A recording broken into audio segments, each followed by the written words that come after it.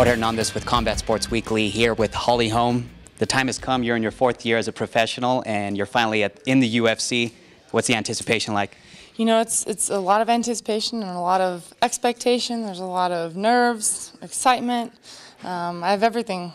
I feel stressed out on some days and really excited on other days, and just, you know, normal training camp. Though other than that, I've put in a lot of hard work, and I'm just really ready to get in there. Now, of course, you'll be taking on Raquel Pennington in the co-main event. You just all of a sudden jumped from the intro of the card to co-main event. Do you feel any different, or have all your big boxing matches prepared you for a moment like this?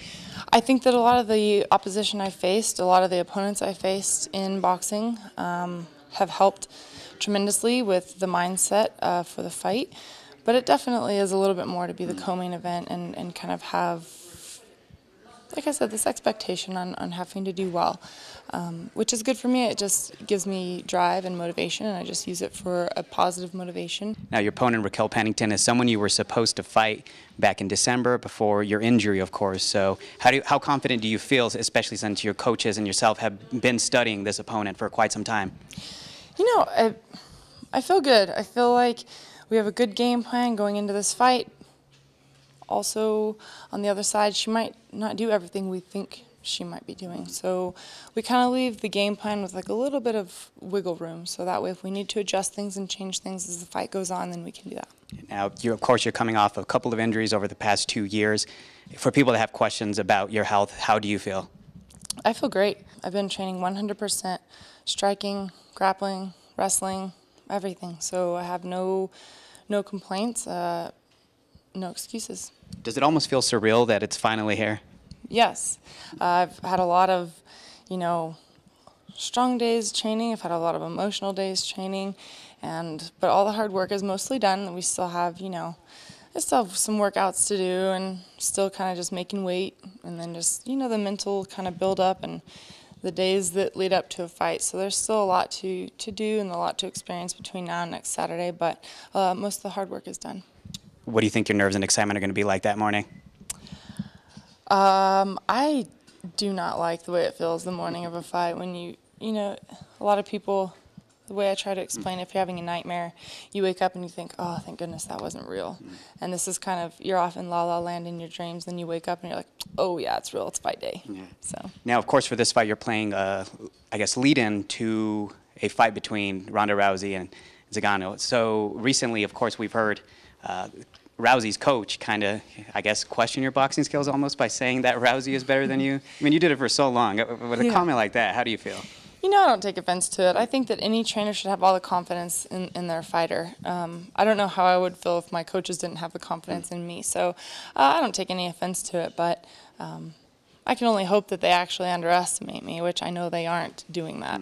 I think it's just a lot of talk and hype, and like I said, he just believes in her. So. Yeah. And finally, a message to all your fans there, especially in this huge combat sports community that you have in New Mexico, backing you up. You know, I honestly couldn't have even handpicked better support. The fans here are great, and there's a lot of people going out to the fight.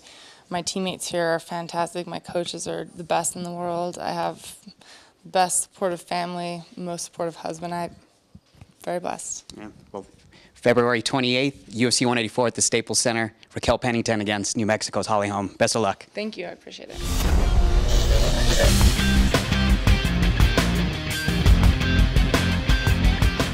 Welcome back to Combat Sports Weekly. Joining us now is an MMA fighter from the UFC welterweight division. On February 28th, he'll be facing Dhiego Lima on the UFC 184 card live from the Staples Center in Los Angeles. Joining us, Moriarty, New Mexico's Tim Means. How you doing, Tim? I'm doing good. Thanks for having me.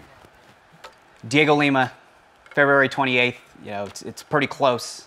What do you know about the guy, and how do you feel going into this after being successful in 2 consecutive fights? Dhiego likes to bully people, so I'm thinking it's a style he'll come play into my strong points. So expect him to want to wrestle after we engage a little bit, but been working a lot on the wrestling. I feel a lot better at welterweight, so I'm ready to rock and roll. Do you guys watch a lot of film coming into a fight, or is it just something that you game plan yourself? I let Coach handle most of the footage stuff. I'll watch a round, the first round, and then the third round, see how he's reacting when he's tired. But not too much. You know, I let him bring the looks in, the sparring partners, that good stuff, and I just try to focus on what I'm good at. Awesome. Now, obviously, you had a fighter, partner here that fought on February 14th, so you had to do a lot of the dirty work in the gym. Tell us about that, because some of your coaches were out of town. Yeah, we have a plumbing issue going on, so we had to get that fixed, you know, and coaching plus training, you know. We're trying to stop in the middle of classes, tell the team what they need to do, and then get your own training going. But I love my team. We have a cool group over there, and just enjoy being in the gym and helping out. Tell us about that vibe at Fit NHB where you actually train, because there's a couple of you, and you guys have several other fighters, world-renowned fighters, come and train there. What's that like to have a few guys that are in the UFC that are born and bred here in Mexico? We have a lot of fighters in general that, you know, not so much on the highest stage, but those guys get us ready for these fights, and they might not have big names, but they're big to the team, and they help give good looks and get us ready for the next show. And you know, I can sit here and name off a handful of guys that I think are ready for that step up, but Tom Vaughn does a real good job at negotiating their careers and putting them in the right direction and keeping them centered. So hats off to Tom Vaughn and the coaching staff at Fit.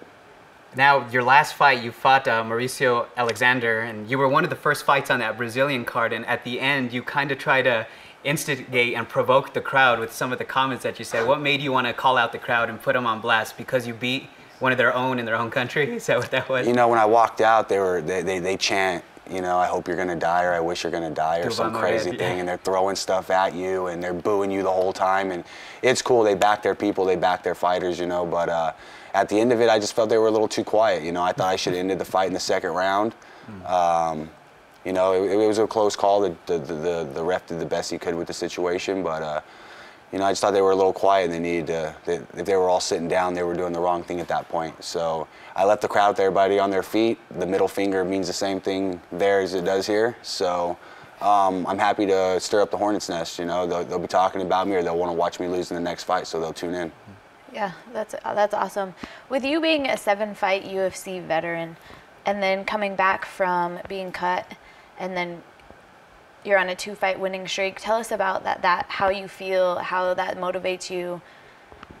You know, the ideal for 155 was supposed to be short term, fight some big name guys, and then move up.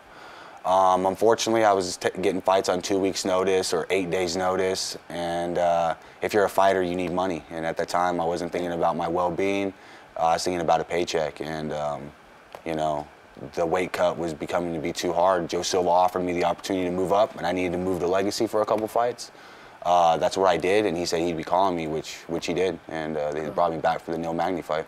Now, what took place between that break, whenever the UFC, because you had a 500 record, I believe, before you went on to Legacy, so what took place there? Was it a cut and they said, hey, we'll see how you do in the new division? They were concerned about the health issues with the cut. You know, they sent me to the doctors and to the best people they had, got me checked out, and they liked my style. They liked to have me on the cards because I show up to fight, but they wanted to make sure it was in my best interest, and they really took care of me and sent me in the right direction. Talk about some of those difficulties that you had cutting that much weight, because you know most of us do remember the unfortunate Asana incident that you had because you were trying to cut weight before weigh-in. So how difficult of a cut was that, and how happy are you to be at welterweight? You know, it's got, you know, super happy to be at welterweight. You know, I hate that sauna, you know. It is what it is, you know. It was something that I was forcing myself to do because I had a contract at that time. But at the same time, it's hard, like Jody and I were talking about, it's hard to tell yourself no, or you know you can't do it when you have a mindset of I'm not backing down to any challenge.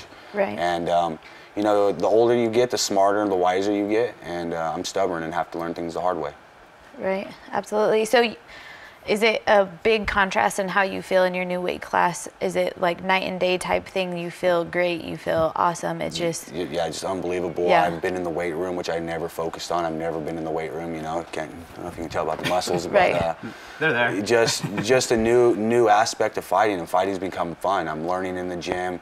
I'm not doing a whole lot of hard sparring, you know, everything's technical, and going through regular classes, and, you know, the boxing classes, the wrestling classes, and I'm just learning, you know. That's really cool how you mentioned, you know, because I don't think a lot of the times the fans think about, oh, well, why did he even take that fight? Like, why did he think that he could make that much weight? And what was he doing killing himself in the sauna? That's crazy. But it's really cool to hear you say, you know, it's hard to tell yourself no when you're in that position, you know, on top of being an athlete and being a fighter, like that's what you do is fight, and then needing money, and they're saying, hey, here's this paycheck.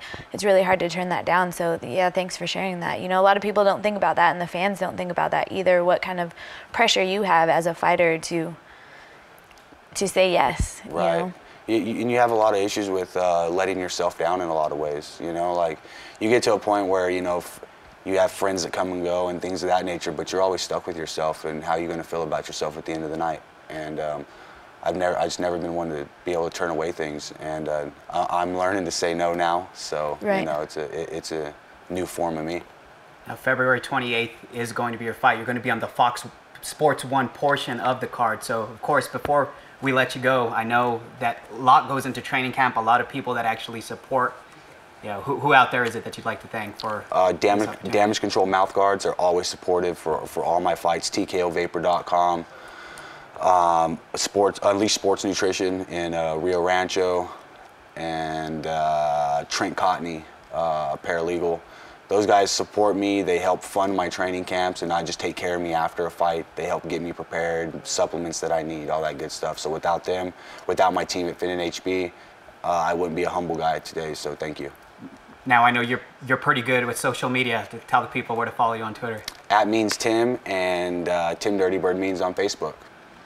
Thank you, Tim. Thank you for your time. Thanks for joining us. Coming up after the break, join us for our roundtable.